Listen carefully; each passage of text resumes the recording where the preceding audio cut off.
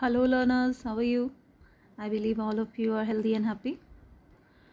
Well, I believe you are healthy and happy. But the chapter that I am taking up today says that the planet is not healthy at all. The title of the chapter is The Ailing Planet.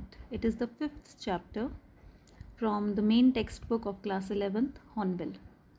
Well, the entire title of the chapter is The Ailing Planet, the Green Movement's Role. And as visible in the picture, the planet is indeed ailing. It has become a patient. It has become ill. It is suffering.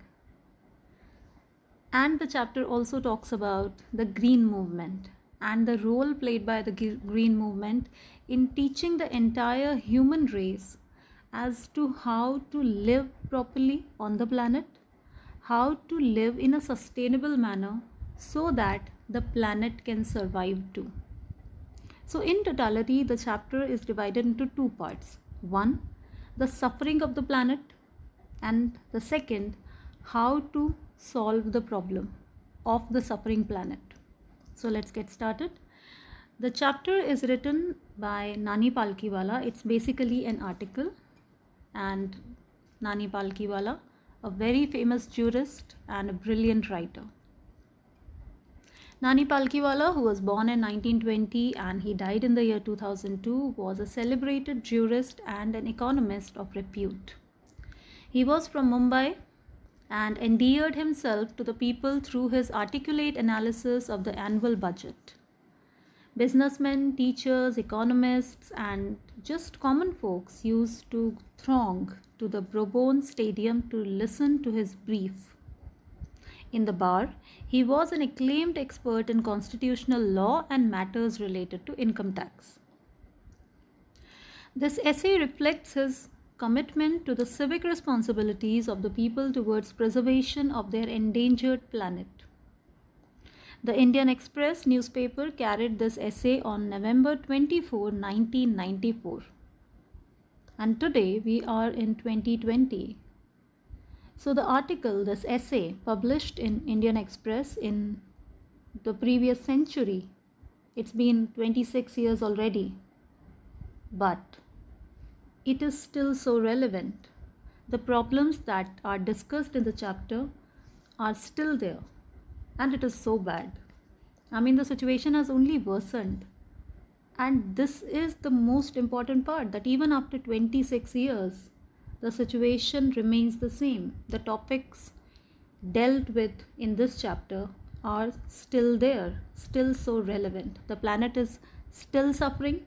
It is still an ailing planet. And the green movement is still thriving, trying to improve the situation everywhere. So let's get to the synopsis of the chapter. The chapter is an article written by Nani Palkhiwala and was published in the Indian Express on 24th November 1994. The issues raised in the article are relevant to this day, and the main focus of the article is on the declining health of the planet Earth. The whole concept of coexistence is questioned, and the issues of depletion of the environment are highlighted.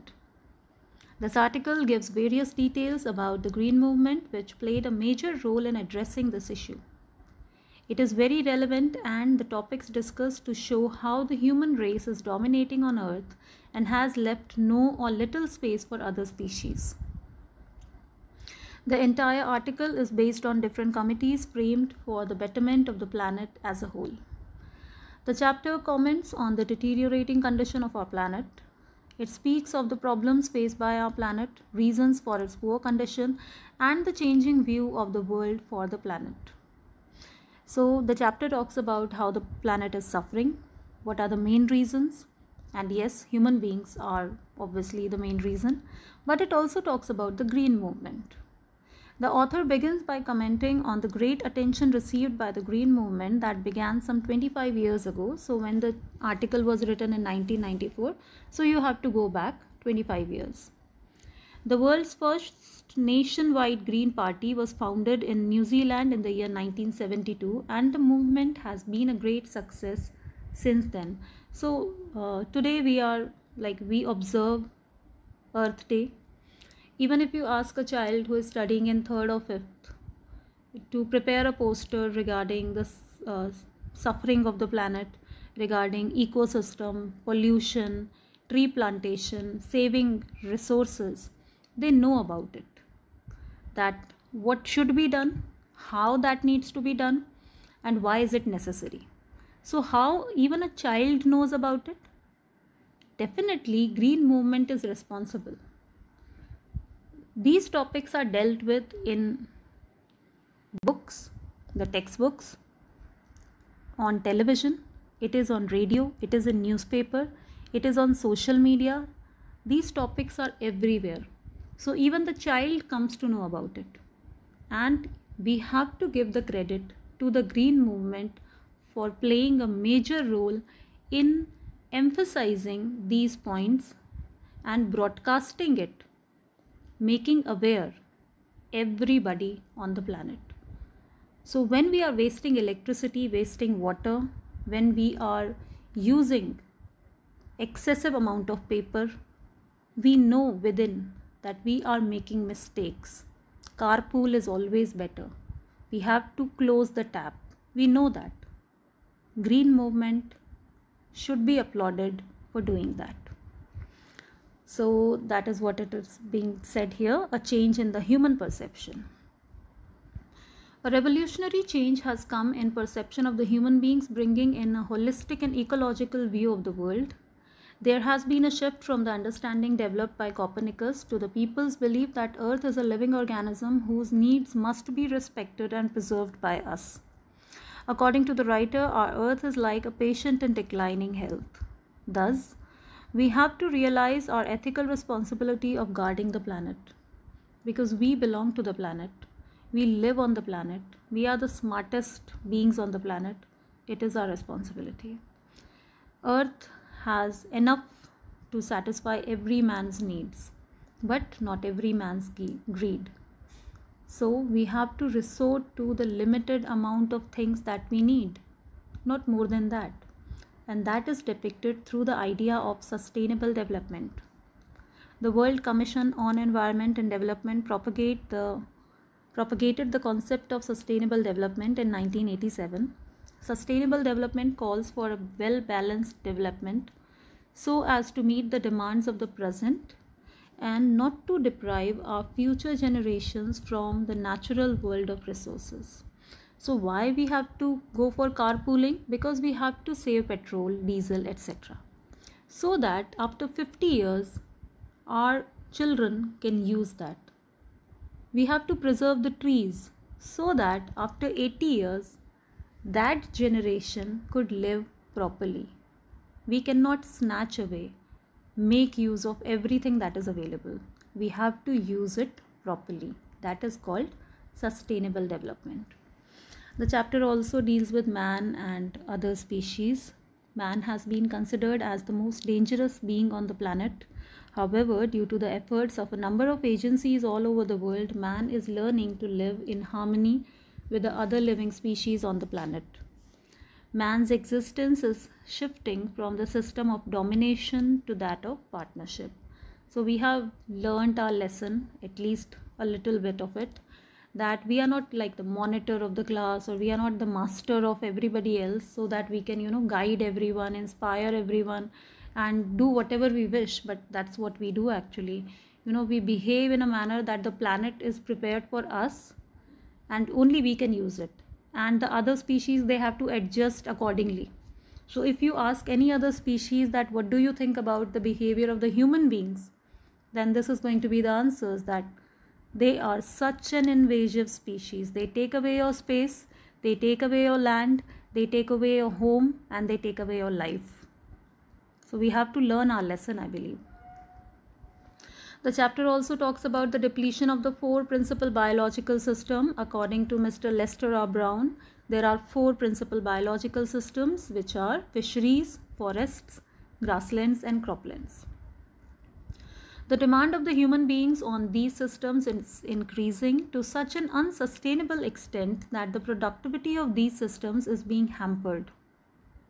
The excessive demand results in deterioration and depletion of resources, leading to the breakdown of fisheries, disappearance of forests, deterioration of croplands, and turning of grasslands into barren lands. So because we need everything, we need fish to eat for protein, we need forests. We cut down the forest to prepare buildings, helipads, roads, and we never take care of them. We never plant more trees. We are the ones because of whom croplands have disappeared, grasslands are gone. So, four principal biological systems, why they are depleting? Because of fulfilling the human needs only. Well, then the chapter talks about deforestation, which is a burning issue for years and years. The forests are being destroyed in large proportions to obtain firewood in poor countries. Depletion of tropical forests has led to the extinction of several species. In fact, the tropical forests, or the powerhouse of evolution, are eroding at the rate of 40 to 50 million acres per year. Besides, the increasing use of dung for burning deprives the soil of important natural fertilizers. So deforestation is, as I said, a burning issue. It's something so relevant. Today too, we cut down trees in large proportion so that we can have urbanization, development, and the trees are gone. And that is very sad. And then the chapter talks about one of the most important factors, that is overpopulation. The earth cannot tolerate everybody. We keep on growing, and we use the resources beyond the limit. And that is not good for the planet, that is not good for other species also. So one of the major factors adding to the deforming future of the human society is the fast growing world population. The present world population is estimated at 5.7 billion. With this ever increasing population, development seems a far-fetched dream. As per the author, the best contraceptive to control the population is development and education also. So if the people are educated, they are financially stable, they are developed socio-economically, I believe, then yes, they can take part into controlling the population in a better manner. Then they will understand that we cannot put on so much load on the planet. Every child, every new child in the world has his or her own set of needs, and the planet cannot tolerate to have fulfilling needs of everybody. So we have to control the world population so that the planet can live and breathe. So in the end, again, the author talks about the era of responsibility, which is the holistic view of the basis of our existence. He points that it is an era of responsibility that calls for seeing the world as an integrated whole rather than a dissociated collection of parts. So today I believe that we have understood that if we are causing problems, creating pollution, snatching away the resources in our respective cities, in our country, then it is not going to harm only the country or only the city. It is going to harm the entire planet.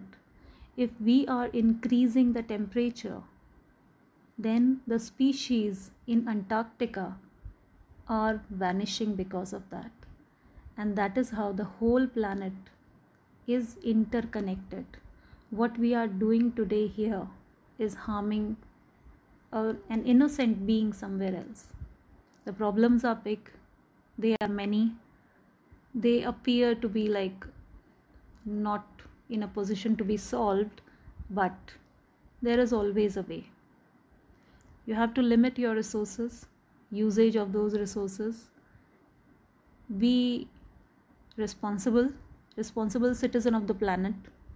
Tree plantation is one method. And be a little considerate towards other species. Have a sense of responsibility. And if that is done, I think the true meaning, the true theme of the chapter would be understood by everyone. So it's not only about reading the chapter and answering the questions. It is about understanding the theme and behaving likewise. So with this, I would like to close it for today. In the next session, I will start taking up the chapter, the text. So thanks a lot.